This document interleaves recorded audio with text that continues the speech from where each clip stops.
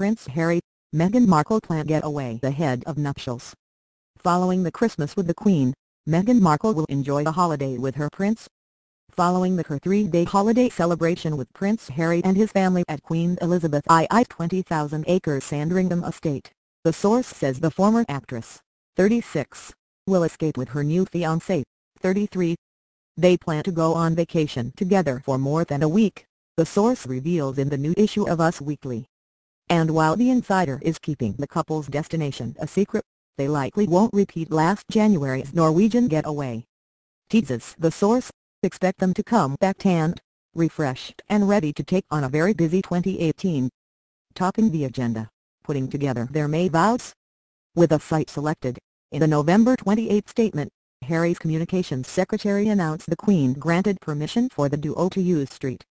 George's Chapel at Windsor Castle.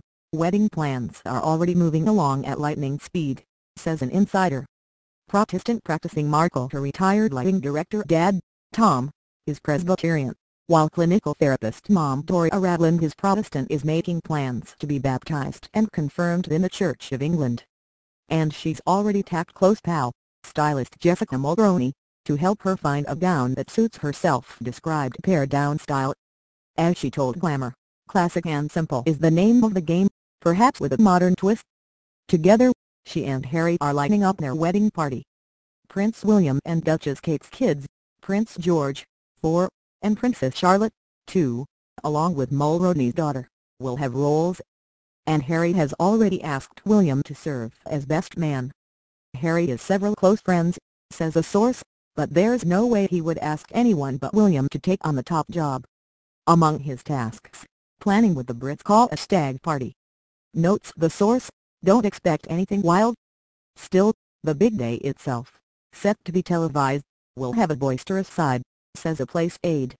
Harry and Markle are totally in charge of plans for both the ceremony and reception, likely slated for Windsor Castle, says the aide. It will be fun and joyful, much like Markle's current mood, says a source of the future Duchess. The past weeks have been the best of her life. For more on the pair's wedding plans, and how they will celebrate the holidays with Harry's famous family, pick up the new issue of Us Weekly, on stand now.